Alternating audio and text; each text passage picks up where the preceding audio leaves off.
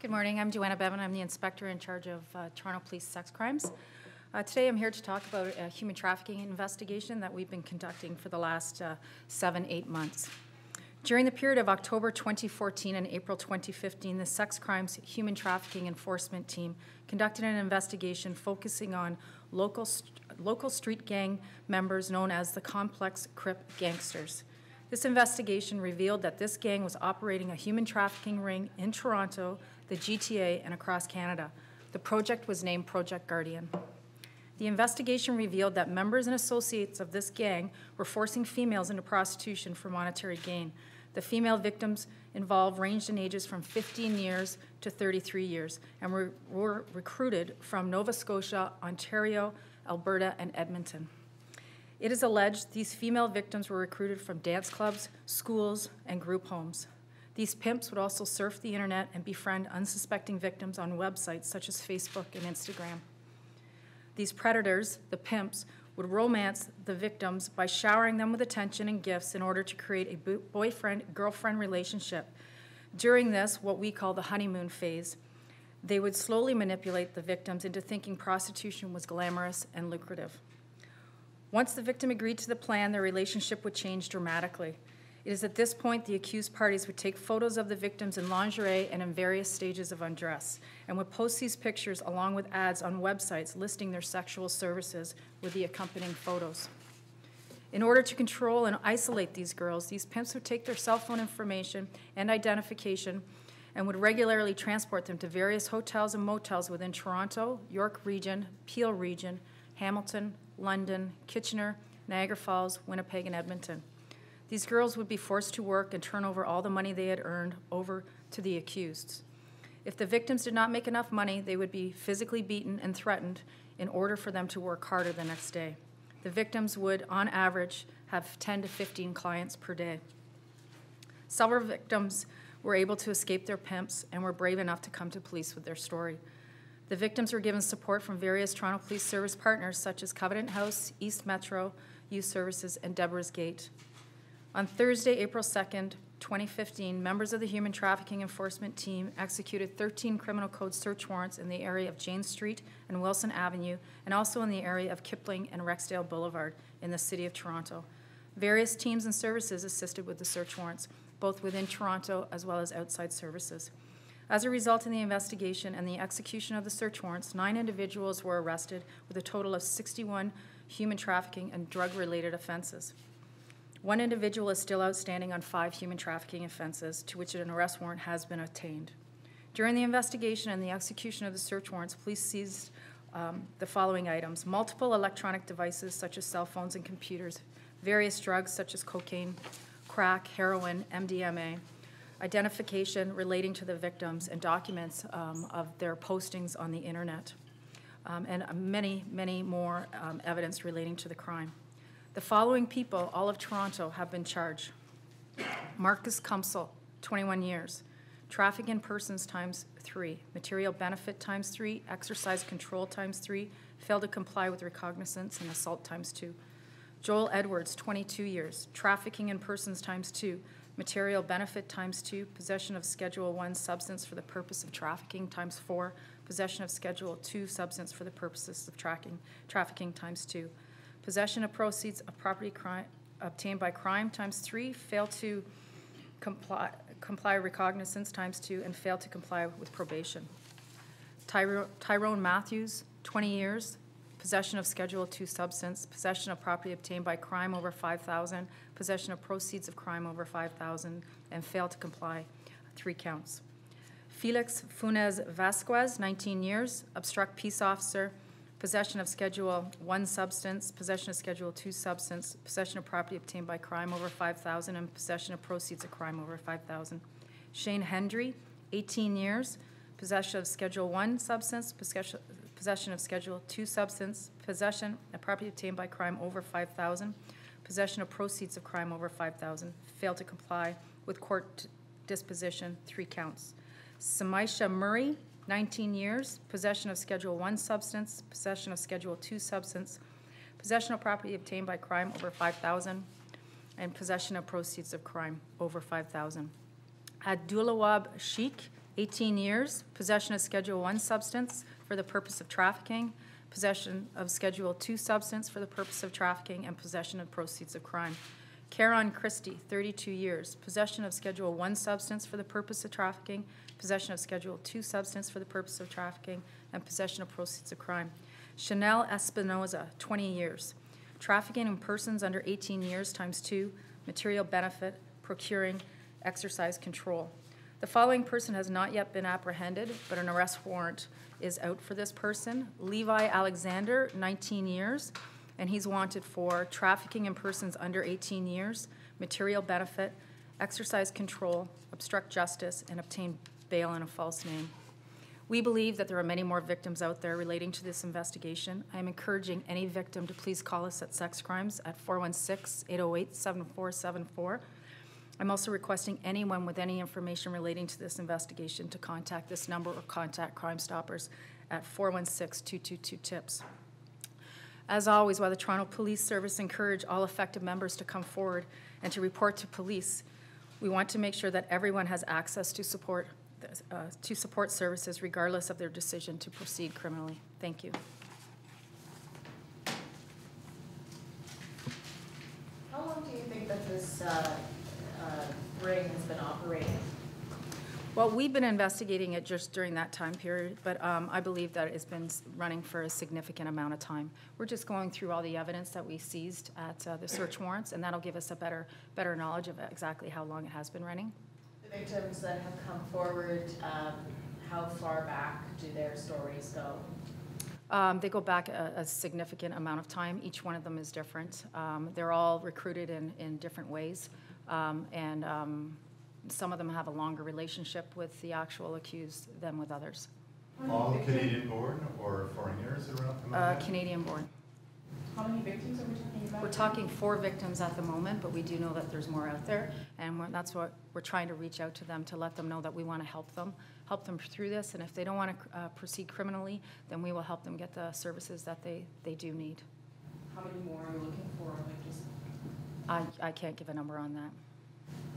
Did they suffer any kind of injuries or anything like that, other than obviously the emotional trauma?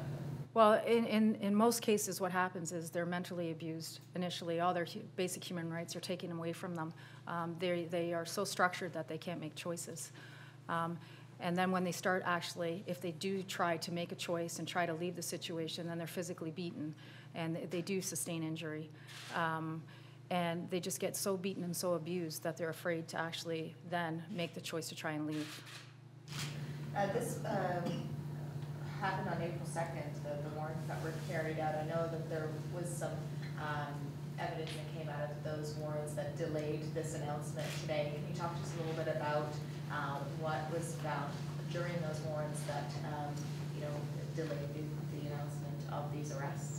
Well, anytime we do a warrant, we obtain significant amount of evidence, and it takes time to actually go through the evidence and link certain people. So that's what we did, and we are still in the process. But we felt we're at a time now where we can bring the information forth. Part of this investigation too, with the human trafficking aspect, there was individuals that were arrested for possession of stolen property, and we've now linked them to approximately 20 break-and-enters in the 33 division area. So a lot of property was seized at those addresses that 33 Division will be investigating. So they occurred in the Van Horn Parkway Forest Manor area. So if any victims are out there that have lost property through break and enter, they need to get in touch with 33 Division in their detective office. Just remind me that the ages of the victims seem to be fairly wide. Can you remind me of that? It was from like teenage years to 30s, I think. Correct, 15 to 33. So the yes. 4 that came forward, they all were able to escape their captors and came forward to police. Correct, right? yes. What are their ages? The ages of them were between 15 and I want to say 18. Okay, so where are you getting the age 30? Well, we know there's other victims out there. We know that a lot of times with human trafficking investigations, we know that the women have been forced into this trade. It takes some time sometimes for the person that's been involved in this lifestyle to actually come forward and speak to us about it, to actually be able to deal with what has happened with themselves and to have the strength to come forward. And in some cases, what ends up happening, they come in as a person that's been procured and controlled, and then they actually become a part of it, and they end up procuring girls into the actual scene and having them work. And what happens there is it takes a lot of the time, it'll take the pressure off of them to perform as many tricks. And the new girls will come in and they'll be forced into it. So, sorry, I guess I'm trying to figure out, you gave a fairly specific age range. If the four that came forward are sort of in their teenage years, between 15 and 19, or whatever the age is, but you know that there are girls, women out there as old as their 30s who are being recruited, so to speak. How do you specifically know that? Well, we have evidence relating to that. What's that? So I can't go into that, but we have information that we still have work to do. We have spoken to some of them, and they don't want to proceed at this time. And as I say, you know, the biggest thing for us is to get these girls help and get them help to deal with what they've gone through. And if at some point they're ready to come forward with information to proceed, then definitely we'll be here for that as well. Could you elaborate on how they were coerced? Like, first they were taken from schools, or?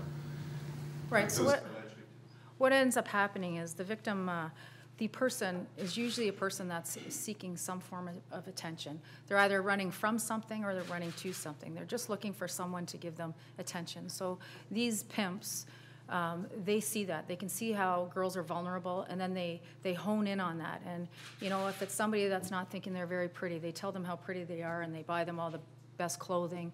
If it's someone that's, you know, never been out for a nice dinner, they wine and dine them and take them and treat them like gold. And these girls believe that these intentions are actual real, and that they're forming a boyfriend-girlfriend relationship, when in the end, you know, they may be feeding them alcohol and drugs and buying them jewelry and clothing. In the end, all of a sudden it turns like there's a big bill for them to pay. And these weren't gifts, you owe me now. And that's how everything starts turning. That's when they start being manipulated even more. That's when they start being moved from town to town, isolated from their families, cell phones taken away. They can't reach out to their friends and family. And it's just a system, and these pimps are good at it. And why is it important? Because I see that there's a woman who was arrested. Is it common for women to be part of these networks? And how important is it for them to be there? Yeah, we're finding it more common because, as I said, a lot of the time they end up, not all of the time, but a lot of the time they're first brought into this lifestyle, and they're the ones that are being forced into prostitution. And then when the newer girls are brought in, or they'll go out and actually recruit them to come in, and a woman to woman is going to trust more than a woman to a male that they don't know. So they bring them in, and once again, they treat them like gold. They show them how great this life is, and it takes them out of the actual game per se. They don't have to perform as many tricks or tricks, or they're actually the ones controlling the girls and making them do it. It's psychologically, when you meet a female that's a stranger and you meet a male as a stranger, a female and female relationship, you tend to gravitate more towards the female with trust. The women who don't want to come forward that you've reached out to, is that a loyalty thing, or are they afraid? What's the reason why they're saying they don't want to come forward? Well, I think there's lots of different reasons. They've been manipulated so far that they think that these people still care about them. They think that that relationship they can still go back to, as bad as it is and as abusive, at least someone cares. They don't realize that this person has not just done it to them. They've done it to 20 other girls, the exact same scenario, the exact same showering of gifts, the exact same love. And until they can actually see that, remove themselves from the situation and get a clearer outlook, they struggle with that. And what ends up happening is girls will come out of this lifestyle and then they go back. And because sometimes it's the only structure they know. What are some of the other aspects of vulnerability you can touch on? You were saying, a lot of these girls and women, they crave some kind of attention because of something that's lacking. It's fairly widely known that girls who are subjected to abuse at home, they run away or they're thrown out. That's another kind of vulnerability where they can be drawn into the web of such a thing. As well, mental issues, emotional problems, and poverty. I mean, are all these things also factors in this vulnerability that you say they have that's preyed upon? What are some of the other specific vulnerabilities they have that you know, maybe a common thread between? Some of them are, they don't feel attractive, they don't feel wanted, they don't get any male attention, and then all of a sudden, this is upon them. We're getting girls from middle-class families, we're getting them from schools, that these pimps are actually in their recruiting. These girls are going to parties, and you know, where they would be with their friends, and then meeting these strangers, taken to concerts, and you know, getting the attention that, you know, we get girls that are from, you know, above middle class, that they do have affluent lifestyles with their family. However, they're not getting the attention that they need due to whatever reason. It's always something that that they're running to. And of course, drugs and alcohol do come into play at some point, whether it's prior to, that's a vulnerability, or once they get in there, they get it forced on them, and then they get hooked on them. How many are still at large you're looking for? One? One right now, yes. Can you talk to us about the scope of this investigation? Like, to me, 9 individuals arrested, 61 charges. That seems significant, but I know this is, from your experience, are we scratching the surface here, or can you talk about that? We are scratching the surface. We are dealing with one gang right now. It's our experience that the gang members in the City of Toronto, across Canada, are all involved in this. It's a lucrative business. We have evidence of members making over gang members, pimps, over a 3-month time period making $90,000, and that's on one girl. So the commodity is human beings. The commodity is young girls. It's not a gun, it's not drugs. And the hardest thing for us in investigating these things is, again, the commodity is a person. So that's your evidence. Your evidence that you take to court is the person. And these poor girls have been abused mentally so badly that they're hard trials on the victims, and they're hard trials to get through the judicial system. So 9 people arrested and 1 you're still looking for, correct? Correct. And this was a pretty widespread investigation as well. What kind of cooperation did you have from other police? How did they get involved in other forces? Excellent cooperation. We work very closely with Montreal City Police. We work closely with, you know, the Western provinces, BC, with Vancouver, with Edmonton. Anytime we pick up a phone, we're all on the same page. We're all trying to, you know, put a stop to this. It's the same scenarios, whether you live in Edmonton or whether you live in Nova Scotia. The girls are getting moved from province to province, from town to town, and it's a circuit. It's definitely a circuit. The girls that you're trying to reach out to come forward, where are they based? Are they all over the place, all over Canada, mainly in the GTA? The ones that we've been dealing with here they're mainly from Toronto. Again, we do know that there's other girls from outside of Toronto, and we're reaching out to them. How would the suspected pimps cultivate Johns? Like certain, see, all I have to do is open up any kind of free commuter paper, per se, around the city.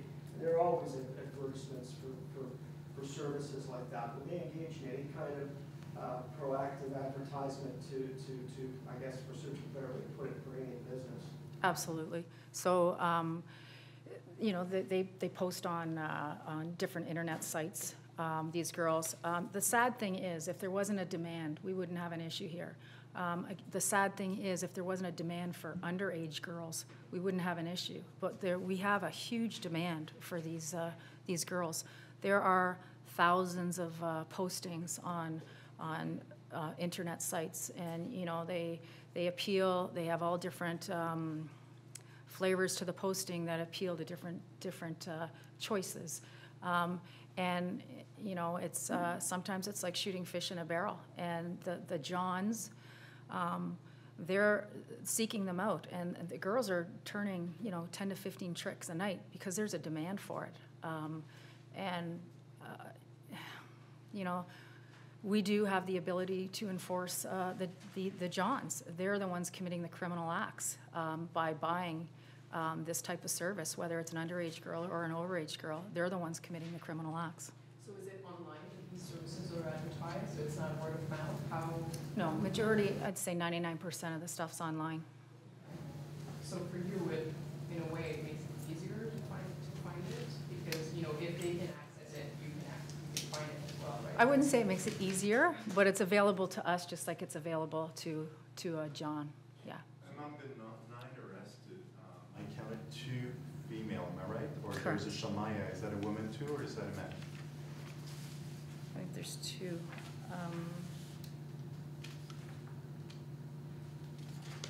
2.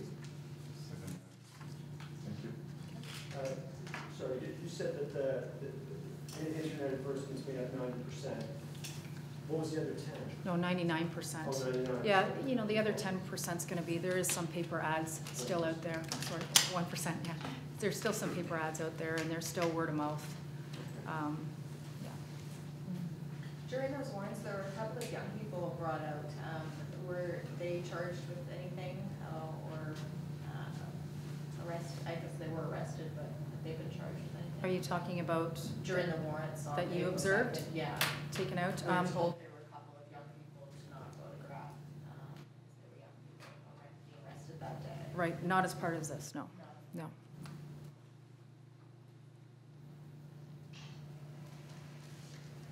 How long between the time that they are brought into the system and then they end up being forced into prostitution? How long does it take for that to happen? It could happen overnight.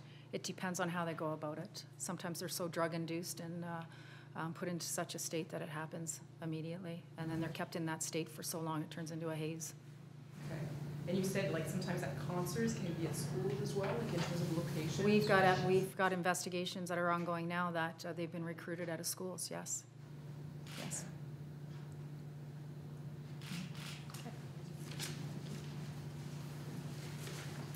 Thank you. That concludes today's conference.